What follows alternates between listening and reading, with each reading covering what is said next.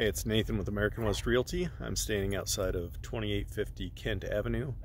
We have a building here with 12 condos, 3 levels, and there's another one right across the parking lot here. It's the same. So I'm going to take you inside and show you the vacant unit. Just wanted to give you a quick look around. There is one assigned parking space in front of the building for this unit, as well as on each corner there is a visitor's parking spot.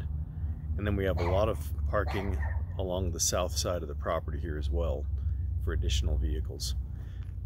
Then on top of that, there is a detached one-car garage. I'm not going to show you that. There's some pictures, but it's on an opener and a code pad, so that will be accessible to you as well for parking or additional storage. So let's go in and take a look. Okay, we're starting off on the ground floor. I just want to point out that down at the end of this hallway is another door. If you walk out that door and across the parking lot, that's where the detached garage is at. And you can't see it, but there is also an elevator there that will take you up to the 3rd floor if you prefer to use that rather than walking. But this is a pretty wide stairwell, and it's not that difficult to get up.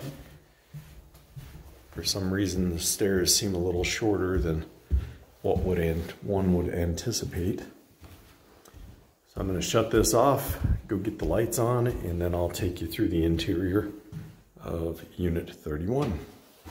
Okay, so here we are on the interior of 2850 Kent Avenue, Unit 31. Again, this is in the eastern building. It's on the 3rd floor, so it is an upstairs unit. They're pretty quiet. I've never lived in one, but every time I'm over here inspecting, it's pretty unusual that I hear the neighbors. So you can see here we've got a fridge, dishwasher, stove, mounted microwave. There's also a garbage disposal and a lot of storage space in those cabinets. Got good lighting. Then this opens up to the living room with a ceiling fan. There is, throughout the entire building, you'll see that it does have a sprinkler system or fire suppression system for additional safety. That mounted window air conditioner, that's the only air conditioning in this unit, but it is sufficient to keep the unit cool. These are pretty efficient units. So utilities do not cost much, and the cooling doesn't take much. So I should have opened this beforehand, but this leads out to the deck. If I can figure out how to operate the opener there. This is raw, unedited footage. You can see we've got a nice sized deck here. Got some great views of the mountains. Parking lot. And right up to Heart Mountain. So this is probably about an 8-foot by 10-foot deck. So we don't allow charcoal grills out there, but a gas grill would be okay. And there's room for some patio furniture as well. So down the hallway we have the first full bath. It's got a combination shower tub, some linen storage, nice vanity, bright lighting, and as you can see in the reflection there, we also have a washer dryer that is included with the unit.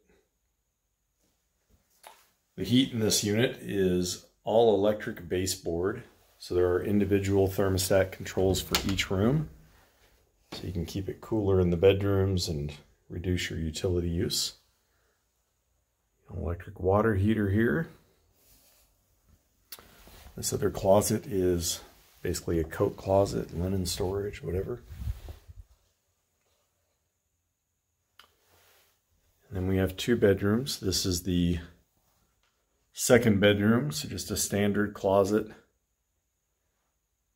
Standard size, nice bright window, although those curtains are darkening it. And then the main bedroom, which has a walk-in closet as well as an attached 3/4 bath. So it has a shower but not a bathtub. Again, nice walk-in closet. We got newer carpet throughout. It's got nice paint, kind of a neutral paint color. The bathroom. And again, you can see just a shower, no bathtub. Okay guys, so that's it for 2850 Kent Avenue E31. This unit is available now. If you have any questions, please give us a call at 307-587-9608. You can see all of our rentals online at AmericanWestRealty.com with pictures and hopefully video, and as well as start the application process there. If you want to do an in-person showing, we can arrange for that, but we recommend you try to avoid those just to help the county keep our stats low for the COVID-19. See you next time.